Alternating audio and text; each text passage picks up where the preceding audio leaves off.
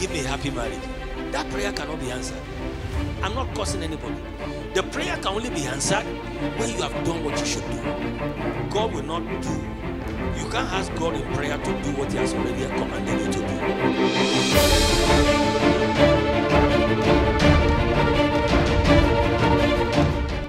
I shared a testimony in the first service of how the last week my wife was going to deliver inconsolable, and I followed her to the hospital.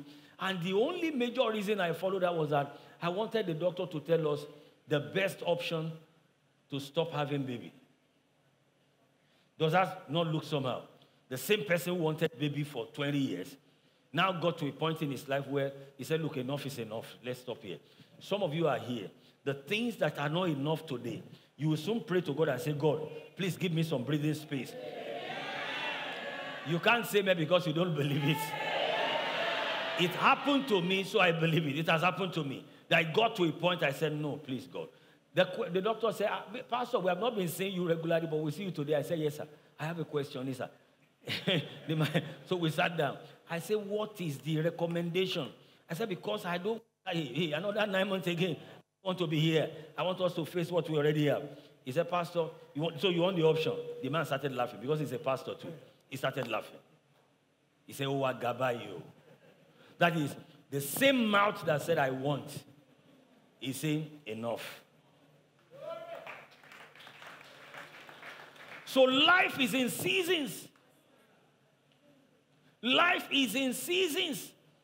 You are saying, no, men don't propose to me. Very soon you'll be so married, and your husband will be so attached to you, you'll be warning every interested human being to get. You almost write in your profile, this lady is married. Stop disturbing this lady. Are you hearing me? Because you don't want to get home every time telling your husband, and 3 people chase me, 5 people chase me, 10 people. You don't want that kind of story anymore. In your life, you are done. You want a job now? Oh, God, give me a job. Job is a want. Very soon you say, enough. Enough. Oh, businesses are not coming as they should. It's just very few talentolo that are coming in. You're going to get to a season, you say, hello, excuse us, please. We need some space. Because you can't meet up with your demand. You are not saying amen.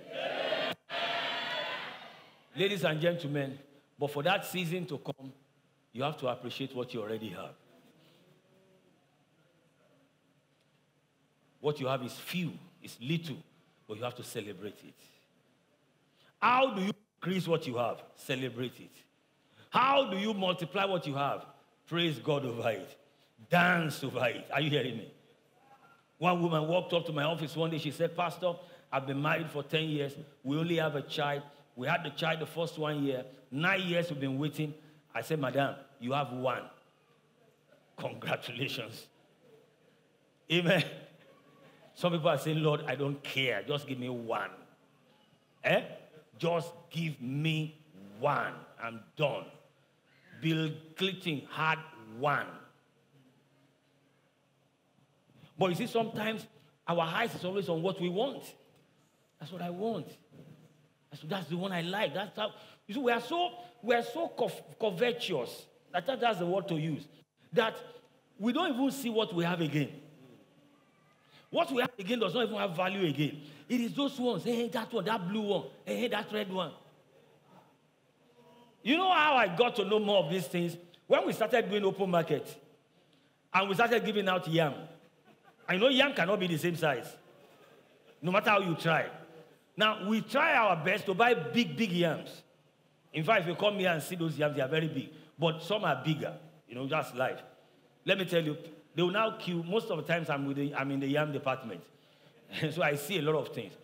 Grown-up mama, grandma, sister, young. This thing is everywhere. It's not limited to age. Young, old, any kind. Illiterate, literate. As soon as they are coming, their eyes is on one big yam. They are not even happy that somebody declared that they should come and collect free food. Well, they don't even care the size when they were praying the other time. They just say, give us this day our daily bread. They didn't say long. They didn't say short bread, long bread. They say bread. Now they are now where bread is. Listen, They are now where bread is. They have forgot their last prayer point that is about bread. It's not about size. They are now looking at one side. You need to see what people do. Some people, they will deliberately, when they see that one you pick is not the one, they will go back. I'm telling you, we see drama there every time. They will go back and tell the next person to go and collect it. Some will get to the place, they will say, this is the one I want. We always tell them you can't choose. We choose for you. Because they dash you money, you are opening the envelope and say how much. Are they owing you? Life. Adults. I've seen a mama got angry because the one we gave her is not big enough according to her standard. She got angry. She went towards some place and dropped it. And was talking to one of our officials that they should get him that one. And we insisted that no. This is free. We're not buying yam. You're giving it free. Somebody will have to go home with that one too. That's how human beings are. And if you don't take time, that's how you two can be.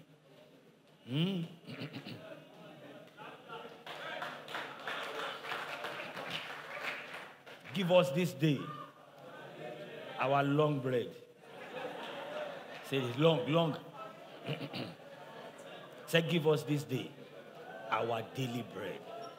Daily bread. Daily bread. Daily bread. Ladies and gentlemen, the day you start appreciating what is already in your hand, that's the day things will begin to change in your life. Because when you start appreciating what you already have, your countenance will not drop. You will not be depressed.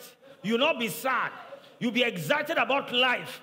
Because at least I have this one. You'll not be comparing yourself with other people. Sometimes when we compare ourselves with those who have overtaken us, the question is, what about those who have left behind? What about those who are in the mortuary? What about those who have been in the hospital for months and their family does not even know what is going to be the next thing? Some are younger than you and I. Some are older than us. Some are our age mates. Some are more prayerful than us. It was released in the newspaper some years ago how a man spent 32 years in Bobi. Newspaper carried it. He spent 32 years in Bobi. 38 years in Bobi. The baby they gave birth to in his family became the 30th birthday before he was released. You only had small cough or small catarrh. You have lost all your balance. You are complaining everywhere. Somebody's leg was hanged for 38 years. I'm sure family member will have run away. If they didn't run away, many of them will have. It can't be all of them again. You can't thank God that God did not abandon you.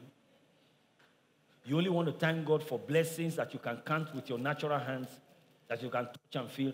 What about those blessings you cannot even count, that eyes can't see?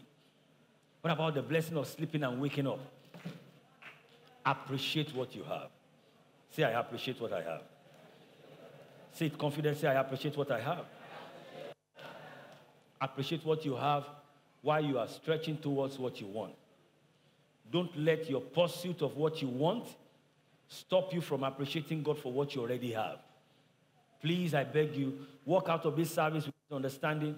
I will not be so carried away with what I want that I cannot appreciate God for what I already have. Let me tell you something that happens in Africa. And some people will be delivered right now. In Africa, we use success to oppress other people. That's what we do.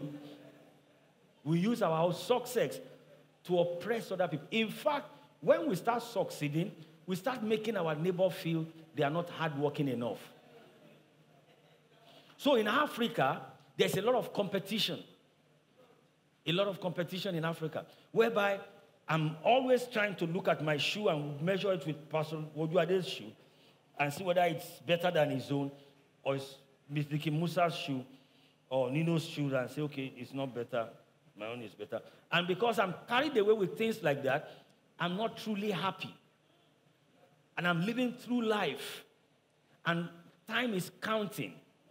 Seconds are becoming minutes. Minutes are becoming hours. Hours are becoming days. Days are becoming weeks. Weeks are becoming months. Months are becoming years. Years are becoming decades. Life is going. And you are in that state for 10 years, 5 years, 15 years, that you have not fully appreciated your life and appreciate what you have and celebrate what you have. One day, a family member told me, you are 40, you have not built a house many years ago. And he was trying to make me feel bad. He said, you are 40, you've not built your own house. He said, look at so person. He's younger than you. He's living in his own house. When he said that, I said, sir, stop saying that to me. I've not built a house, but I've built a lot of destinies. That's what I told him. He's an elder person, but I told him I said, I have not built a single house, but guess what? If you know how many destinies I've built all across the world, you will know that even you and the person, you have not built as much as that. Just last week, I shared a testimony. One of our brothers needed $2,000 to pay in America. He went on Instagram and said, friends, if you have dollar, you need naira, please contact me. He said he was not talking to strangers, he was talking to people he already knows. Nobody responded except this strange boy, this strange young man. He said, how much dollar do you need? He said, I need $2,000. He said, you get it. The guy sent his Naira account. Send me where you want us to pay $2,000. Normally, those who have ever done this kind of transaction, you have to pay the Naira first because you are the one that placed the first demand. That's how it is. Especially from Nigeria. So he went to the profile of that brother, that man, and saw that he didn't have much pictures. Some of you that you fail to post enough pictures, people think you are not there. That's the signal. And he said, look, brother, I cannot drop my Naira because I can't see what I can hold. He said, go to my profile. You can see my address. You can see my businesses. You can see everything going on. You can blacklist me. He said, so I want you to send the $2,000 first, then I'll send the Naira. And the guy said, I will send the $2,000 to you before your Naira comes because I discover from your profile that you follow Pastor Adeoye. He said, I don't just follow him, he's my pastor. Do you know him? He said, I know him, but he doesn't know me. He sent me the guy's picture. The guy sent him $2,000. I don't know whether some of us may think it's normal. It's not normal. For somebody living in America to send $2,000 to a stranger and expect Naira to come back. It's not normal. Even if the person is not Yahoo boy, he can be tempted. After the money is with him, he can be tempted. Because I said, no of temptation in this environment. It's hanging in the air. He has never done Yahoo before, but it can be his first. Because already the dollar is in his hand. And he can start thinking of whether to close the account on Instagram because $2,000 is a lot of money. He sent the Naira to the guy, sent the guy's picture to me. He said, Pastor, do you know this guy? I said, I don't know him. Can you compare building destiny to building house? If you don't value what you have, that's how you're going to feel about what you have. The world will make you feel what you have is not it. What you have is not the real thing. The world will make you feel the real thing is still before you so that you can keep running all your life without being satisfied one day, without being thankful one day. If you buy the new Pajero Jeep 2020, you will shine for 1 year. By 2021, there's a new model. The world will make you feel what you have is old model. Everybody say old model. So you can be inside 2020 Pajero and still be feeling like you are driving a old model. Excuse me, it's what you call it that it is. If my own is 2012, it's still new model to me. I don't know if you know what I'm saying. But the world is designed to make you devalue what you have and keep stretching towards what you don't have. As if what you don't have is everything about life. Go and ask people that doesn't have money. Having money is everything to them. If I can just have money. Go to those who already have money, billionaires. Money is becoming a problem to them. I appreciate what I have. I love my life. I thank God for where I am. I thank God for where I'm going. Where I am is not the worst situation. Where I am at the moment is not the worst condition. There are people in worst conditions. There are people in worst conditions. My condition is not the worst condition. I'm still better off. I may not be in my husband's house yet, but I'm still better off. I may not be carrying my child yet, but I'm still better off. I may not be able to feed nations yet. I'm still better off. I may still be a tenant, but I'm still better off. Because a living dog is better than a dead lion. I'm still better off.